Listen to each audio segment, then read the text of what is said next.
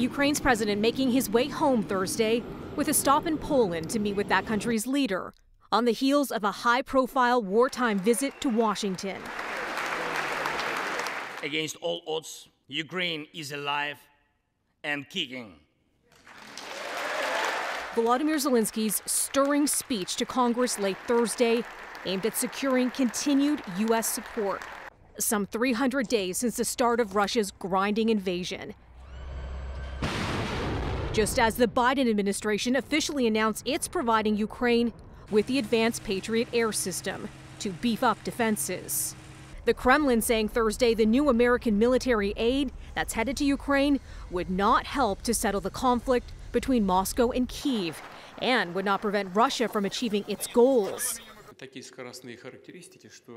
And Russian President Vladimir Putin is now playing down the significance of the U.S. Patriot air defense system, saying Russia would find a way to counter it. On the streets of the Ukrainian capital Thursday, Kyiv residents giving Zelenskyy rave reviews over his U.S. visit.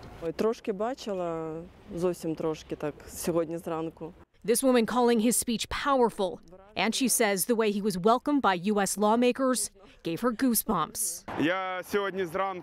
This man describes Zelenskyy's address as inspiring, adding he had to wait until Thursday morning to watch it because he didn't have power overnight.